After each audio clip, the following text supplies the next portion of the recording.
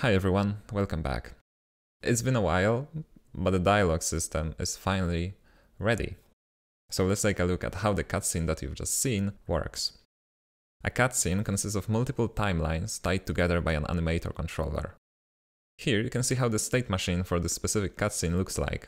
Usually we use animator to control animations, but it's not the case here. The sole purpose of the state machine is to evaluate how the cutscene should look like based on the player's choices. It's done using these state machine behaviors called cutscene segments. They notify the cutscene component about what timeline should be played next. This example is extremely simple. We start with this awakening state, at the end of which the player is presented with a choice. They can either take the architect's offer, or they can question his intentions. This is what these transitions represent. If the choice is equal to 0, we go to the agreement state. If it's 1, we end up in the trust state. Now, if we go back to our scene, you can see that alongside the animator, there's also this cutscene component that I mentioned. Here we define which director corresponds to a given state. For example, this is the director that's gonna be played during the awakening state.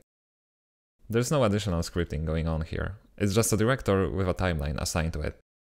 When it comes to timelines themselves, aside from the default tracks provided by Unity, I've also got some custom ones. This one, for example, controls what Alice is saying. Each clip here defines her lines and some additional settings, like the direction in which her speech bubble is facing or is offset. Length of a clip determines how fast its text will appear on the screen, which is a very nice thing to play around with.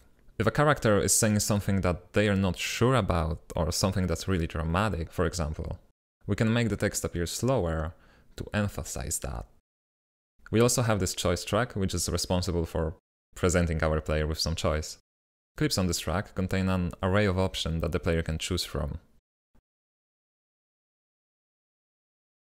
The index of the chosen option is then passed to the animator controller so that it can decide what to do next. Another thing worth noting is the skip marker. It makes it possible to skip certain parts of the cutscene. There's no UI for it yet, but I'll demonstrate it with my debugger.